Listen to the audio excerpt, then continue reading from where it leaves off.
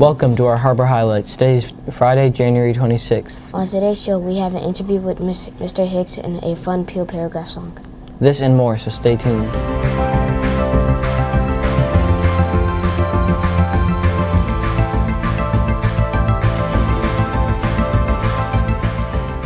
Hi, I'm Sam. And I'm O'Brien. It's been a crazy few weeks with the extra snow days, and the Amazing Race was a fun way to start off the new marking period. As we continue the new year, it's a good time to start some new habits for success. Last week we talked about being on time for class and avoiding those tardy sweeps. For this week, think about your screen time. Here are a few simple habits to help. Put your phone away at least 30 minutes before you plan to go to sleep. Then that will help you get better sleep as well. Another easy thing to do is to turn off your phone notifications. Rather than get tempted to check your phone when you get an alert, you choose when to check your phone without the constant notifications. Finally, respect your phone free time. This is during the school day and during family time. Take back your power from the devices that try to dominate your time, and choose to be fully present to your school, friends, and family. Now for this general announcement. Hi, I'm Ellery. And I'm Kenzie. We have many clubs and activities. Make sure to read the daily announcements for the latest updates and look at the screen for something that might sound good to you. The Pride Store is happening today during lunch. Student Council is meeting next Wednesday in room A131. Don't miss it. The next service event for Friday night dinner is February 16th for National Junior Honor Society members. Sign up in Google Classroom. The yearbook cover contest is happening now, and your design could make this year's cover. Make sure to include Harbor Lights in 2023 to 2024. Designs must be portrait layout and can be hand-drawn or computer-generated. Now back to the anchors. Thanks for those announcements. At all grade levels, the ELA teachers use an acronym Peel to teach how to organize a paragraph or essay. Here is an interview with Mr. Hicks and a fun way for you to remember how to write a Peel paragraph. My name is Jackson, and we are interviewing Mr. Hicks about Peel paragraphs. What is a Peel paragraph? So a Peel paragraph is a way to organize your writing. It comes in 4 parts. So we start with the point and then add in some evidence, an explanation, and then a link.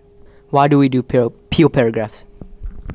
So a Peel paragraph is just a way to organize your writing. Not every paragraph is in a Peel format. When you read things in newspapers, you might see that they do it in a different way. This is just a nice, easy format. So when you're in class, everybody's kind of learning to do it the same way. It makes it a little bit more convenient, a little easier to understand. What is the most common problem students do when writing Peel paragraphs?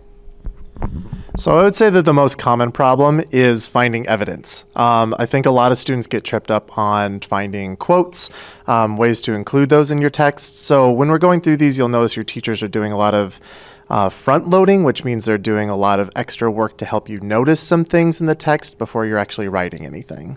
What else can students do to improve Peel paragraphs? So once students have a good handle on the format, they're doing a pretty good job of finding their evidence, giving some explanations. Students can start improving that by including extra information, maybe finding another way to prove their point before they get down to their link and summarizing it all. Students might also look to see how they can balance their paragraphs. Sometimes you end up with those really big quotes and then just a tiny little bit of explanation. It'd be good to balance that out a little bit more so you are analyzing a little bit more in your explanation and not quite relying on the evidence. Thank you, Mr. Hicks, for teaching us how to write Peel paragraphs, and Max for recording. From the reading, I will write the answer. That's my point. Now on to step 2. In the paragraph, it states here I copy. Put it in quotes, that's it. Now move to 3. This quote reveals the point I'm trying to make. Explain it so clearly, readers won't mistake. It's now so clear the point I'm trying to make. Just in case you missed it, I'll tell you once again. Jalen rushed into class and slammed her things on the desk just after the tardy bell. The teacher shook her head and did not seem surprised. My bus was late and my locker wouldn't open, Jalen blurted out. Yahaira looked at the teacher and said, I saw her hanging out with her friends in the cafeteria before school. Jalen rushed into class and slammed her things on the desk just after the tardy bell.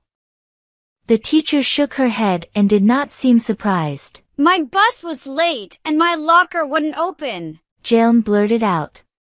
Yahaira looked at the teacher and said, I saw her hanging out with her friends in the cafeteria before school. Based on the excerpt, can Jalen be trusted or not? From the reading, Jalen cannot be trusted by the teacher. Did she answer the prompt? Yes, she answered the prompt, saying Jalen cannot be trusted. In paragraph 1 it states, the teacher shook her head and did not seem surprised. Was a quote and its location given supporting the point? Yes, she gave a quote from the text with the paragraph number. This quote reveals that Jalen walks in late often and the teacher was not shocked. Was the quote explained as to how it supports the point? Yes, she explained the quote and how it helps to support the answer to the prompt. It is clear that since Jalen is commonly late that her excuse is not to be trusted. Was the point restated in different words? Yes, she restated the answer to the prompt in different words. Way to go on writing that Peel paragraph. From the reading, I will write the answer. That's my point. Now on to step 2. In the paragraph, it states here I copy. Put it in quotes, that's it. Now move to 3. This quote reveals the point I'm trying to make. Explain it so clearly, readers won't mistake. It's now so clear the point I'm trying to make. Just in case you missed it, I'll tell you once again.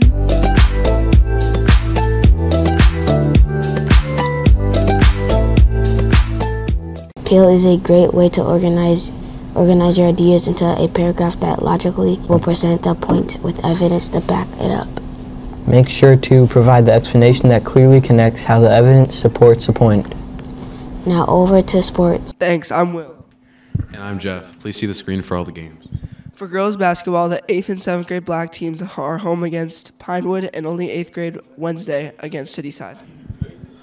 The 8th grade white team is home Wednesday against Cityside. All 7th grade white team games are away. Wrestling has a meet next Tuesday at Granville and Thursday at Jenison. Boys swim and dive have a home meet Thursday.